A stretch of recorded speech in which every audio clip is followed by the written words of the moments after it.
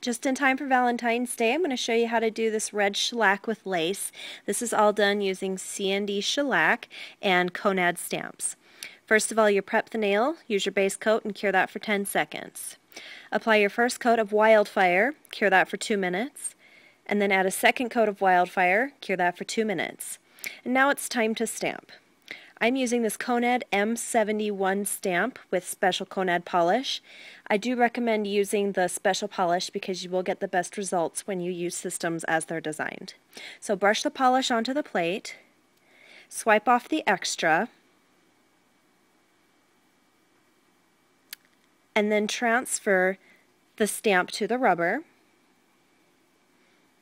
then stamp it onto the nail.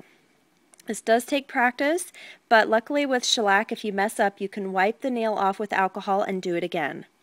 Make sure to wipe the stamp and the rubber with a paper towel and alcohol each time. With cotton, you'll get fuzzies everywhere. So at this point, your fingers will have paint on them, and that's okay. You'll want to put the top coat on and cure that for 2 minutes. Okay, when you use the alcohol to rub the inhibition layer off, most of the paint will come off. This is what it'll look like at that point.